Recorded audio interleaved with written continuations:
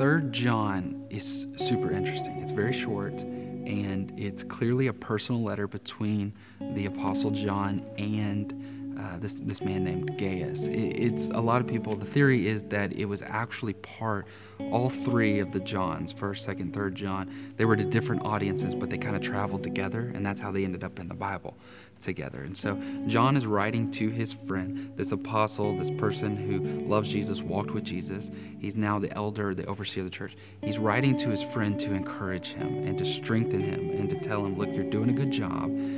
Don't worry about that other guy that's not doing such a great job. Don't let him bother you. So it's we get to see an interesting inside look at a personal relationship, almost John unplugged. It's just him talking to a friend. And we learn a lot through leadership and then just personal testimony.